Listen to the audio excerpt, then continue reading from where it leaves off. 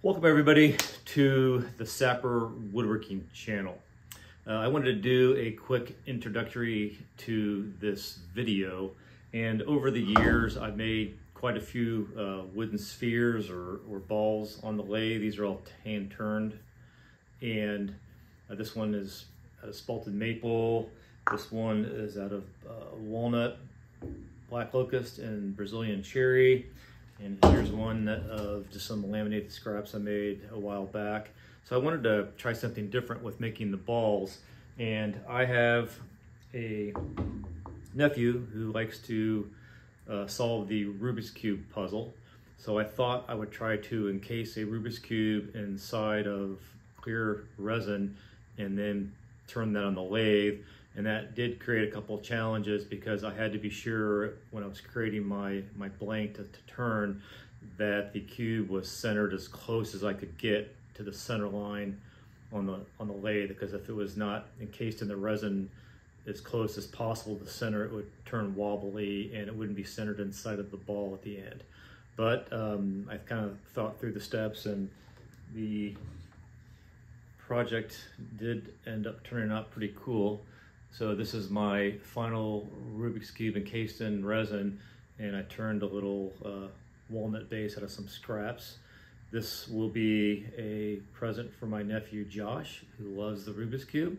I hope you like it, and let's get on with the video. We're starting this video with some work already completed.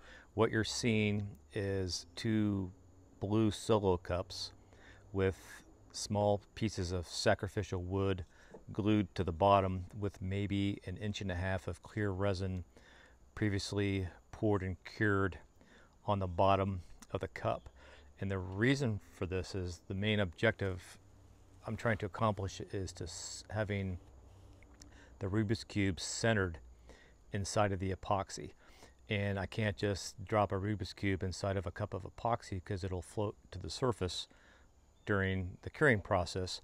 So having that previous clear floor on the bottom of the cup, I can just use some CA glue and glue the Rubik's Cube to the clear surface on the bottom, and that will help me with the objective of centering the Rubik's Cube inside of the second resin casting, which I'm performing at this point. So in the process of creating the ball blank that I'll be eventually turning on the lathe, I decided to go ahead and just make two separate pours. When you go through all these steps to mix the epoxy and cure it in the pressure pot and do all the things you got to do, it's not that much more work to create two blanks. So I was a little concerned because I'd be pouring, the resin might be a 2.5 inch deep pour, and that's a lot of resin to cure, and I was concerned that it might crack during that process. So having kind of a backup in case the first one cracked, I just decided to make two. I ended up having a really good pour on both of the blanks, so I can end up making two separate balls once it's all said and done with. And in this particular case, when I was mixing up the epoxy, I ran the mixing bit on the drill a little on the slow side to minimize the creation of any air bubbles in the resin. I was going to be curing this inside the pressure pot, and the point of the pressure pot is that it shrinks any residual air bubbles in the resin so you don't see them, but having fewer to start off with would be fewer that you possibly have a problem with once the resin is cured. So we now have the two cups inside of the pressure pot. We'll fire that up to roughly about 65 psi and let that cure for maybe 24 to 36 hours inside the pot. And I was really happy how these pours turned out. I had no cracking of the resin. It looked really clear with limited to no air bubbles. The only really issue was with that much epoxy, it'll generate quite a bit of heat during the exothermic chemical reaction when it cures, and I did end up with some discoloration of the stickers on the outside of the cube. It's not too terrible, but maybe next time I could try to acquire a better level or better quality Rubik's Cube before the pour, but it ended up looking kind of nice, and once we finish with that, we'll move on to mounting our wooden sacrificial piece on the opposite end. Now the ball turning jig that I'll be using to create the final perfect sphere requires a couple of inches of sacrificial wood to the lathe mounted side of your project. So I've just taken what I think was 40 grit sandpaper and really scratched up that flat layer to increase the chances of good adhesion between the resin and the cured resin and the sacrificial piece of wood. So I'm just going through the process of mixing up some resin, and I'll glue those two blanks up and let that cure again overnight before I move on to additional steps.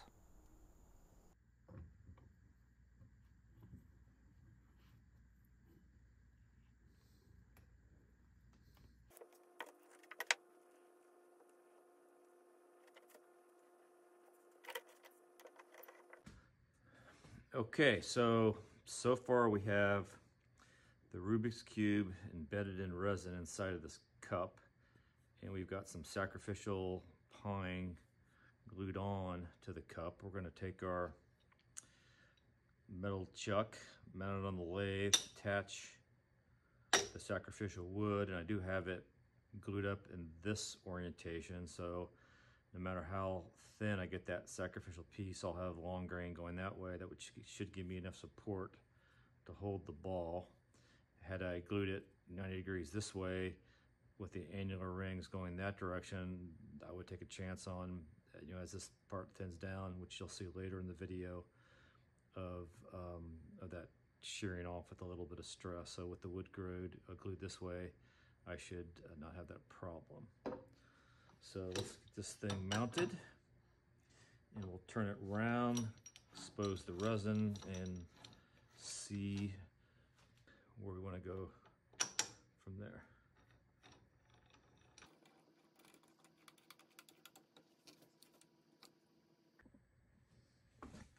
So there's a little bit of a guesswork when I'm gluing on the cup on top of my sacrificial piece to get that centered as possible. And as I'm spinning up the lathe, this cup is not moving all that much back and forth, so that means I did a good job in getting this centered on my sacrificial piece.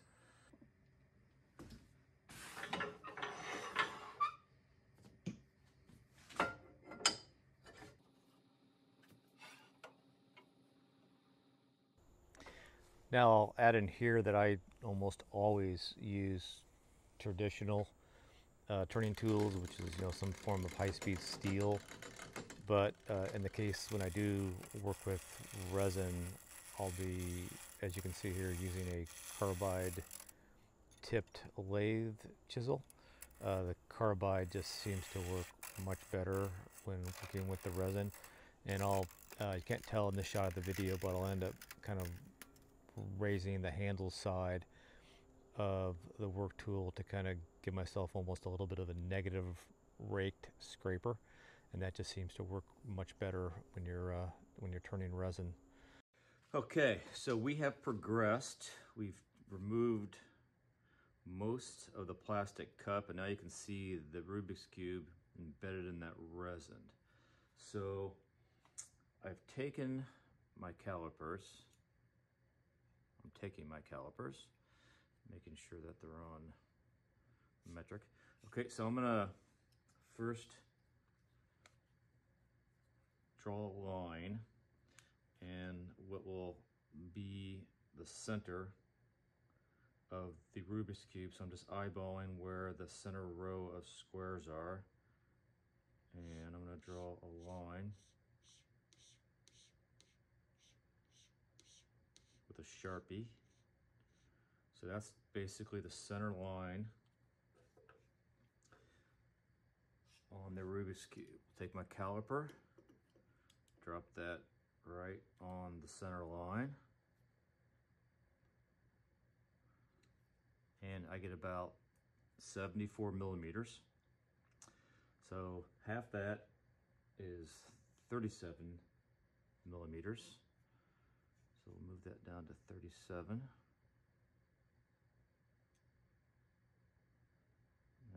close enough. So then we're going to mark 37 on each side of my center line.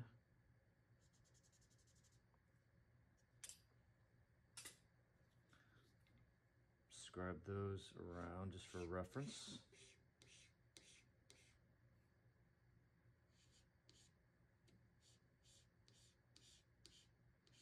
Okay. So next step is going to be remove most of this area, because this is all sacrificial. There's a piece of wood that you recall I embedded in the resin earlier, so my center point would have a good place to grab. And then this is all sacrificial here, and in between these 2 points will be, these 2 reference lines will be my eventual ball. Now I'm going to use a jig that I recently got from a company called Chefware Kits. It's US domestic made, and I've been experimenting with this, and I'm working on a review video of this product, and this mounts my banjo and will spin back and forth on top of that ball. But the idea before you get to using this jig is to remove as much of this material as you can and get this sphere get this as close to a sphere as you can before you move on to this jig. So that's what we're going to do next, and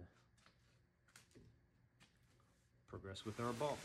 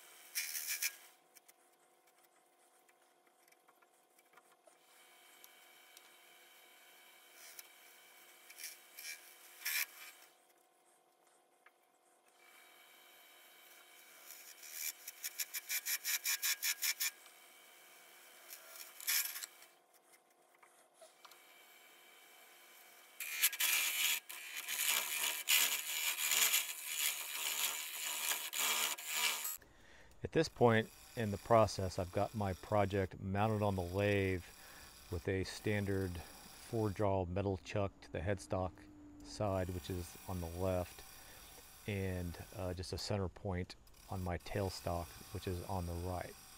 And that's perfectly fine, but eventually I'm going to have to remove the tailstock when I start rounding what you're seeing is the right side of the ball, and removing that little piece of sacrificial wood that I had glued at the very bottom of the cup originally.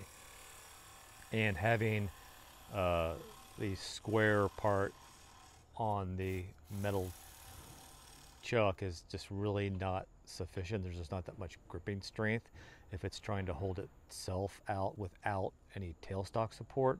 So what I've decided to do is I'm just cutting down the sacrificial wood side of the project, measuring with calipers right there, and I'll be remounting this project in another metal jaw, which will have round. I'll be mounting it via the round section, and that clamping pressure down on an entirety of a round piece of wood will create way more grip strength than how it's mounted there, which is just kind of on the points of the 4-jaw chuck.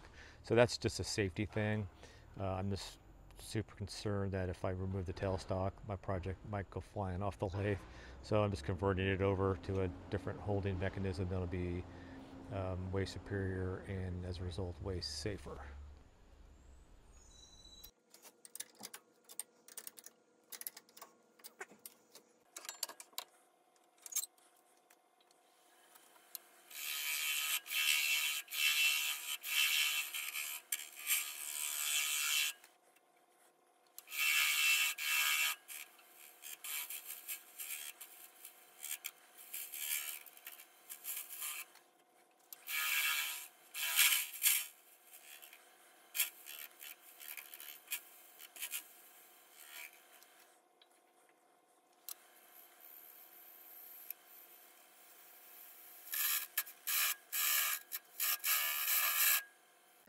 Okay, so we have progressed to we have a reasonably round ball, and we got the Rubik's Cube embedded in there.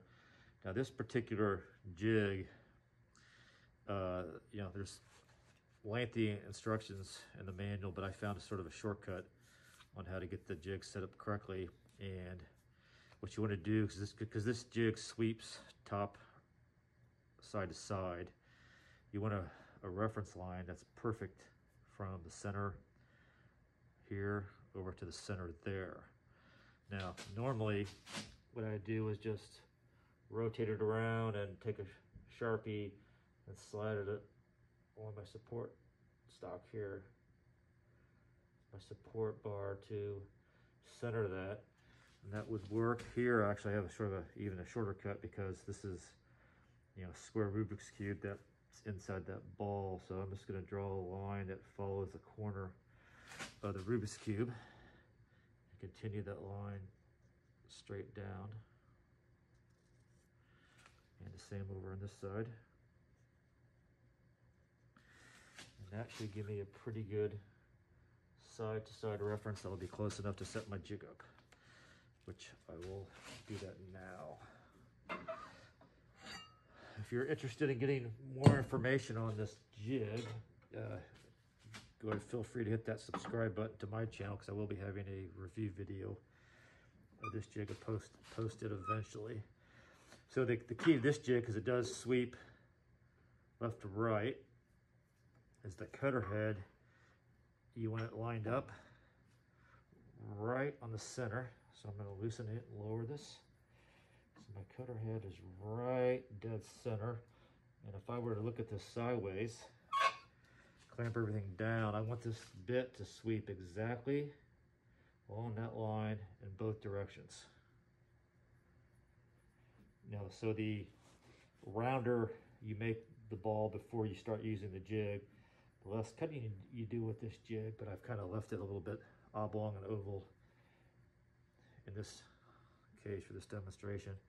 So I know this is right above my center line on the ball, and I'm just going to sweep it down, and it's really close to my hand drawn line, centering here. Sweep it over, and it's dead on that side. So it's set up pretty quickly. In the manual, they talk about making a jig to have your banjo square here and some other things. I've just found it quicker to draw the line, lower it so that your cutting edge is right on your crosshairs center, raise it up and sweep it back and forth until it clears both ends. So what I'm going to want to do is make sure before I start cutting that I clear out a little bit more of this wood over here. And as the bit comes down, it will clear it out. And eventually, I'm not concerned if, you know, once this gets too thin, I'll maybe even, before I start cutting, I'll pop the tail support away and just remove that with the bit. So actually, I think I'll just, since I already have the jig set up, I'll just continue sweeping down and cutting until this bit gets closer and it'll remove it itself. All right, so let's get cutting. Lower that down until I start hitting corner, and we'll just start going back and forth. And as we turn this knob, the cutting bit will go lower and lower and lower to start cutting off my edges here, and eventually we'll have a round ball.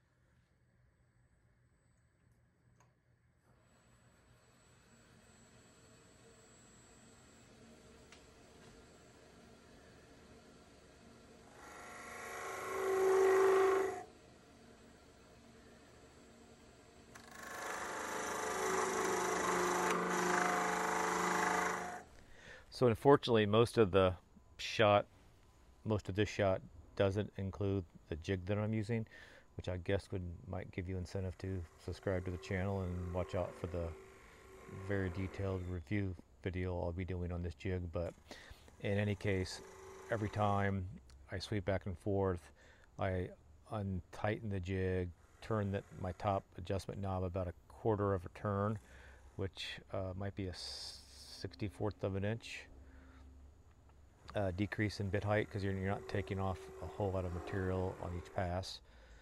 You just want to kind of take it slow and steady, and eventually you'll get a nice round ball.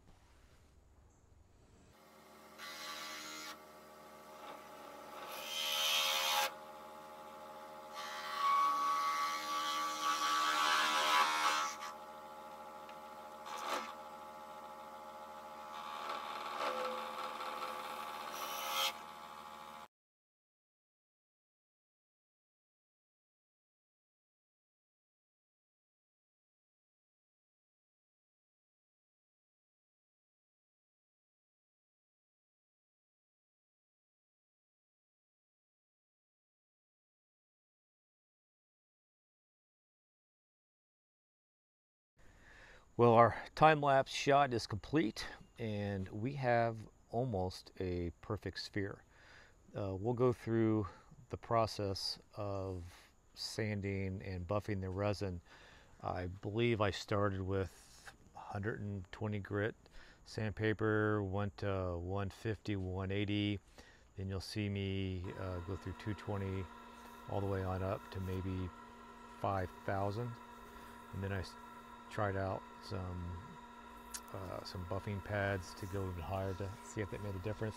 And to be honest with you, I still need to do some additional research, and I need some additional practice on, you know, the proper way to buff out resin. But it came out pretty well in the end. It's shiny. You can see really clearly through the cured resin, and it does create kind of a magnification effect when you're looking at the ball. So, you know, I'm pretty happy with how it buffed out.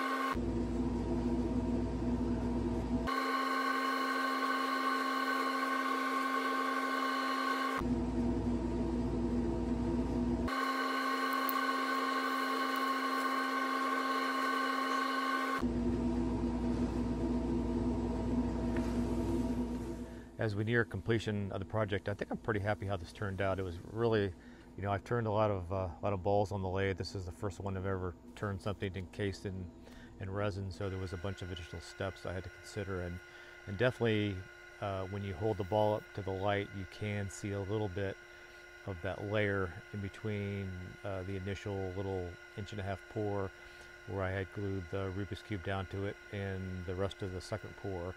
But it's not all that noticeable, and I'm really just, you know, kind of happy how this turned out in the end, and I'll definitely want to give this a try with casting other items inside of the sphere. Hope you like the project. If you found some help in the video, please consider subscribing. That really helps us with YouTube, and hit that like button. And if you have any questions, I will definitely get those answered. Have a great day, and again, thanks for watching.